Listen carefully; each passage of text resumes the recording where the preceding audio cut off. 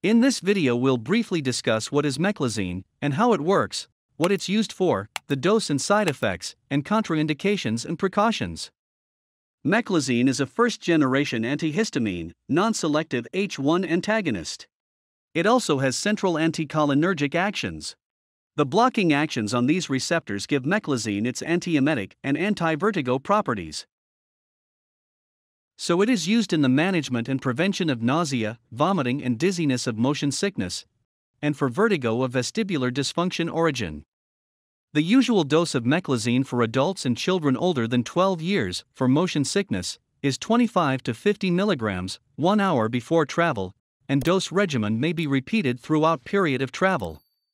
And for vertigo, the usual dose is 25 to 100 milligrams per day in divided doses. Meclizine may cause drowsiness, fatigue, blurred vision, and dry mouth. So avoid driving or performing other activities requiring mental alertness, or that are potentially dangerous. And also avoid using alcohol or other CNS depressants. Take sips of water frequently, or chew sugarless gum if dry mouth occurs. And finally, meclizine is taken approximately 1 hour before anticipated exposure to conditions causing motion sickness. That's all for this video. Subscribe and click on the bell icon for more animated medical videos like this one.